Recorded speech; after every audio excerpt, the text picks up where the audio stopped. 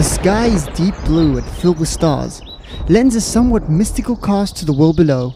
Today we're talking about Twilight Forest. If you're looking to learn more about mods, shaders, texture packs and all things related to Minecraft to making it better, start now by subscribing and clicking that bell. Hey guys, I'm D from DAB Works, where we make content on the best mods mixed with shader packs and texture packs, letting our computers suffer so yours doesn't have to. Alright, big shout out to these guys over here. Thank you so much. This is from the previous video, the comments, and if you post your comments, I will give you a shout out in the video. So post your comments down below and I'll see you guys in the next video. Let's get into how to do it.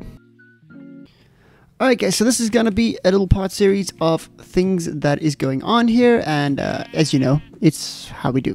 So, let's go and spawn the first one, and let's take this menu away so you can see 100% nice. We're going to have a little look at what we have. So, on the next things is part 2, if you guys didn't know, we're going to be looking at this fun, which is not you. So the first thing today we're going to be checking out is the penguin. So, look how cute this guy is. Alright, and the penguins are mainly found in the glaciers, in Twilight Forest. When falling, they'll flap their wings like chickens. Unlike chickens, however, they can die of fall damage. Of course, because they can't fly. In the real world, also. They're very, very cute. They may drop some feathers if they're killed, but yeah. They don't really do much, but they really make the world look nice, especially in the glacier tone. Let's drop one. You see that? They fly. Oh well, okay, that was a bit glitched, but yeah. Anyways, let's move on to the next one. So next we got the tiny bird spawn, and the tiny bird is a mob, of course, in the Twilight Forest. There can be 4 different colors. It goes in red, yellow, blue, and brown. They only have 1 health point, like 1 heart health points. You can be killed pretty easy, but I don't know why you would want to kill it. And upon death, they will drop you 2 feathers. So let's just spawn him real quickly. And I'm not going to kill him. You guys can kill him if you want to, or her. They're too adorable to kill. Look at that. Let's spawn a couple. Let's get different colors.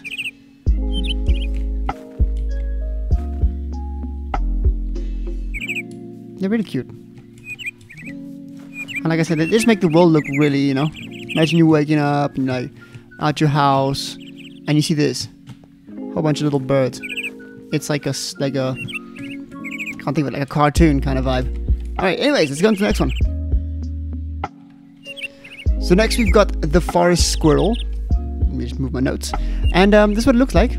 It's a cute little guy. It must be a little fast, like, yeah, they're realistically fast, like in the real world. When you see a squirrel, they're out of here. Now, the forest squirrel can be found in the forested areas, of course. It only has a half a heart or 1 heart point of health, which means it can die from any source of damage. Like I said, once again, I don't know why you would want to kill it, but they're super cute. The eyes look a little weird, but no, from the front it looks cool, but from the side, the eyes go a little weird. It could just be my my shader, but they're super cute. Alright, let's get on the next one. Alright, so next we have this one over here is the forest bunny or forest rabbit, and they come in different variants. Also super cute for your forest, you know, make it look really nice. I mean, maybe in the enchanted forest it would look really nice if they're just there. You can breed them, or they can be bred or led with seeds or any other items as tiny birds can. So pretty much the same thing as the tiny birds. They just look really nice in the forest, and the bunnies will occasionally look at the player. Bunnies attempt to escape with basically try and run. They'll look at the player and then they'll constantly try and run away from the player, as you can see they're doing right now. So they're gonna come look at me. Yeah, and then they're gonna run away. It's pretty realistic. They want to be friends, but they don't want to be friends. Alright, let's go to the next one. Alright, so the next one we have the raven.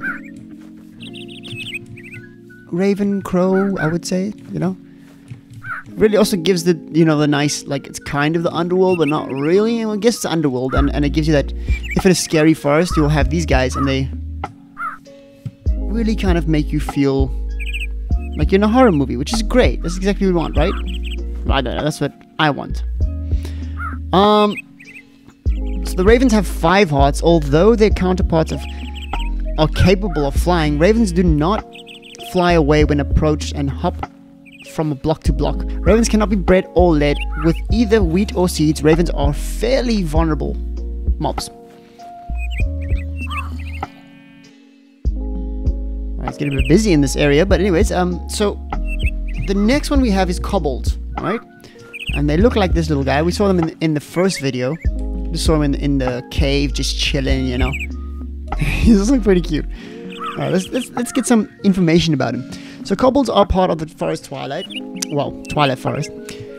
So kobolds are part of the Twilight Forest. They're found in the hollow hills and can be found anywhere in its dark. They have 13 health, 6.5 hearts. Alright. And can deal damage 1.5 hearts.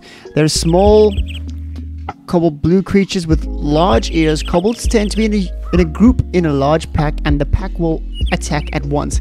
Killing one of the kobolds will make the entire pack quickly panic, giving you the opening to either escape or kill another with ease. They drop wheat and gold nuggets. Kobolds sometimes drop books that tell you about the area, which is quite interesting to know. So the next one is the Death Tombs, and this is what it looks like.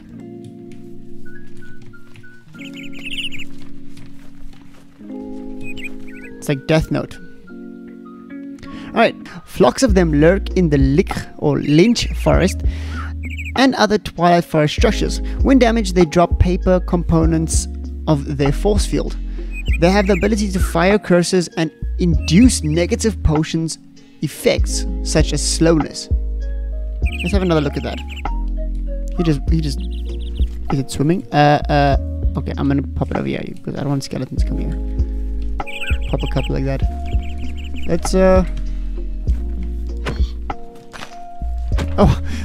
sorry, I killed it. The bird. Oh, so you see, I got some paper. Get that paper, boy. Okay, next one. The next one we got is the Minotaur. If you watched any movie ever, you'll know what a Minotaur is. So Minotaur is a hostile mob added by the Twilight Forest.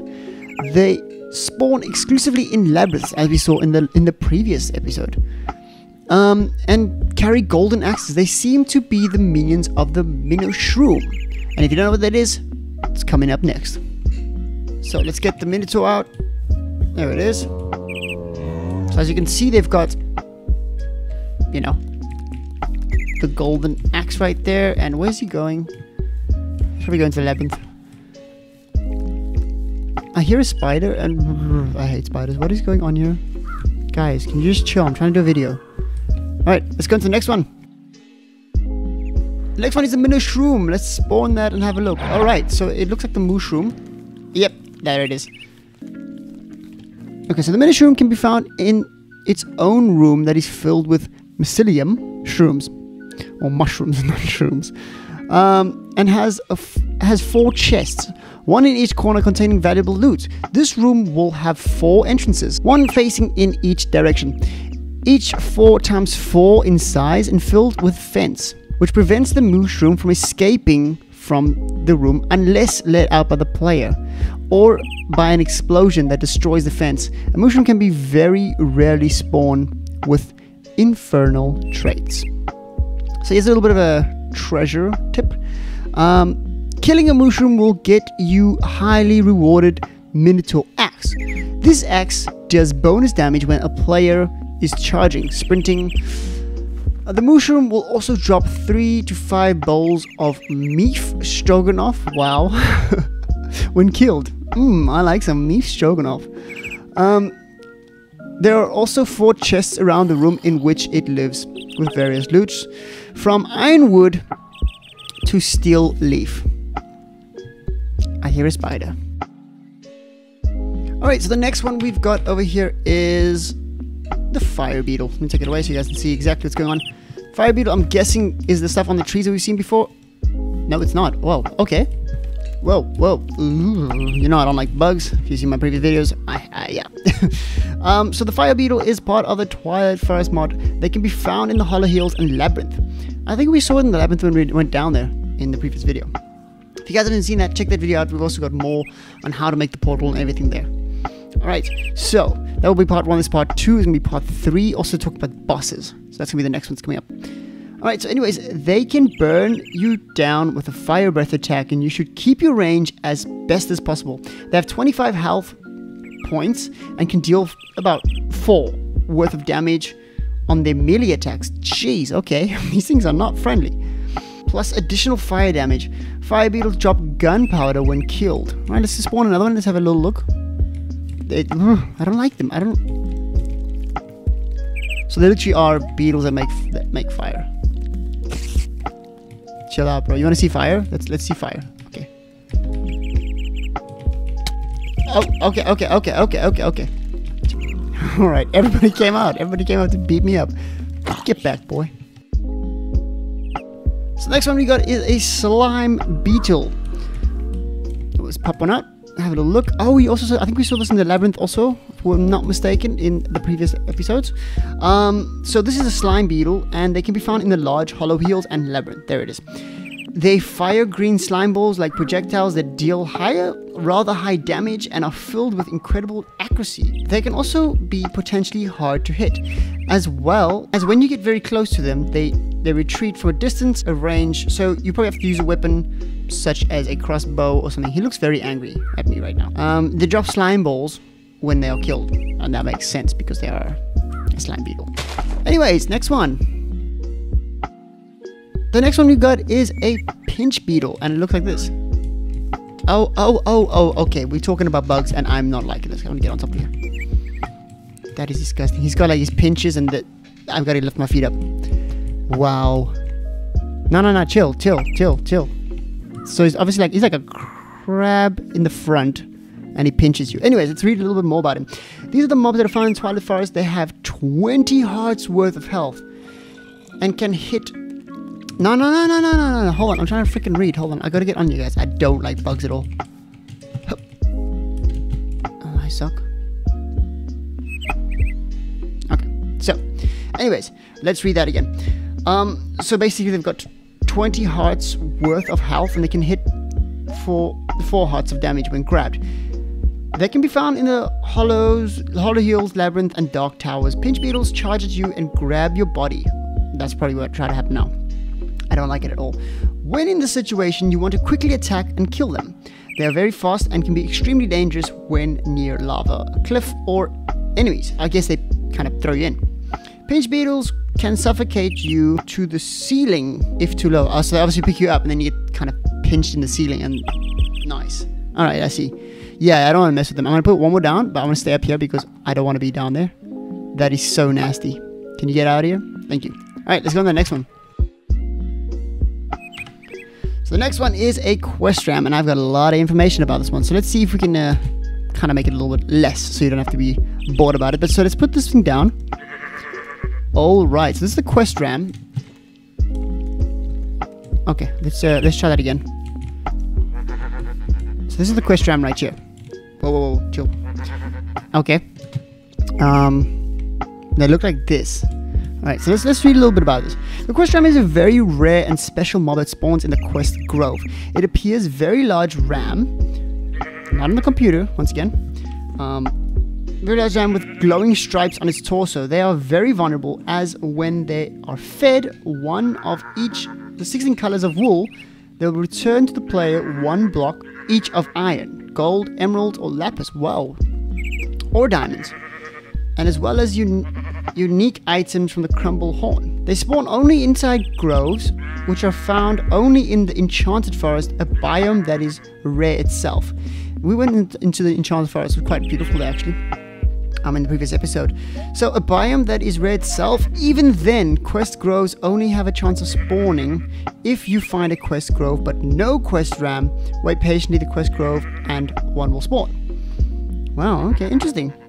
So you're gonna give this one a various colors of wool, and they'll give you a various item from some gold, or nobody wants gold, diamonds, or yeah, lapis. I don't know why you want that, but anyways, I mean, there's some good stuff. So you can kind of like gamble with them if you want to. I don't promote gambling, but that's quite cool. Once a quest ram, once the quest ram's quest has been completed, the quest ram has received one of each color of wool, and all the stripes have been acquired on its coat. It will reward the player with, as forementioned, rewards. So that's the golden all stuff. So you have to give them each color of wool. Okay, that's a nice quest. The quest ram will retain its stripes and the memory of the quest ram completion and not die. So the quest cannot be completed again with the same quest ram. This infinite generations of vanilla materials is possible. Very interesting. Let's spawn another one. Just because it looks so cool. That is so cool. Alright, next one.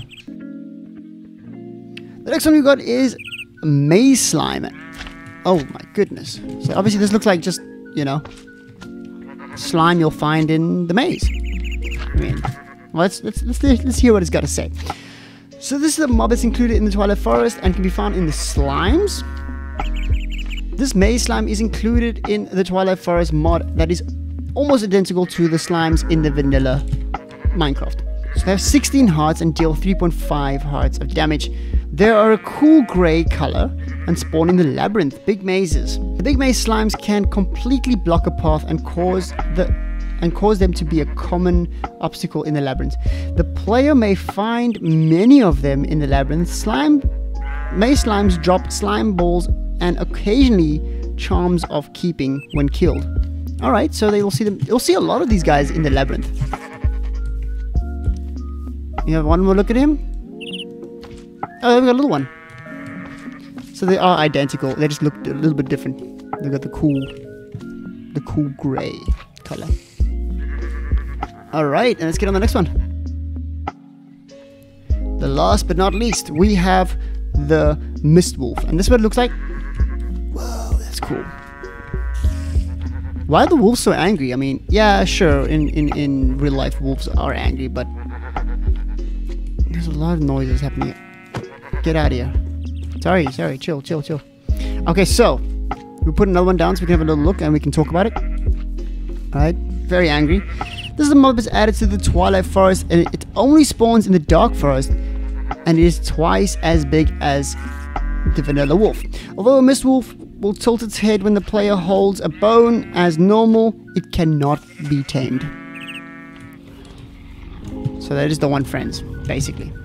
Alright, so that's going to be the end of the video right here. You guys can click on this video over here for part 1, or this video it's kind of recommended from YouTube on my channel to you guys, and I'll see you guys next time. Peace, guys.